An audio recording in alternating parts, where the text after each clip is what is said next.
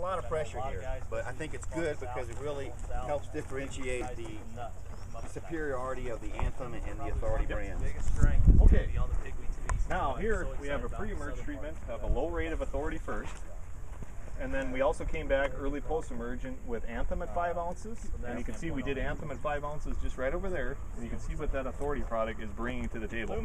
Again, Authorities are very, very strong on broadleaf weeds such as Palmer pigweed, water hemp, and as you can see, it's clean as a whistle.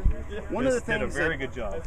One of the things that we really noticed this year, if you go to any of the weed meetings this year with all the weed scientists and plant physiologists, they talk about overlapping residual, and they talk about glyphosate-resistant weeds like Palmer pigweed and water hemp and other species, and the list just keeps going more and more. And one of the things they're talking about is multiple modes of actions and putting split shots of residual herbicides if you really want a premium herbicide program. So FMC sitting here going, wow, we got Authority, probably the premier pigweed Palmer amaranthus material.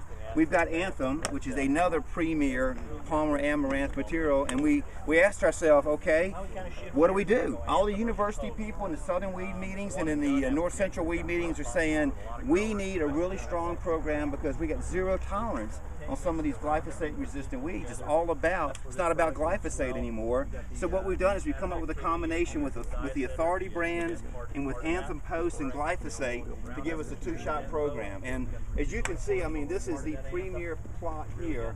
What we need to do is work with y'all in the future with both of these excellent herbicides, because Anthem is going to be great pre-emergence, but also post-emergence. The Authority brands are great pre-emergence materials, and maybe you don't need quite this much horsepower on every single acre, but there are a lot of acres out there where the guy says, hey friend, I'm getting behind on my Palmer pigweed and my water hemp, it's sticking through.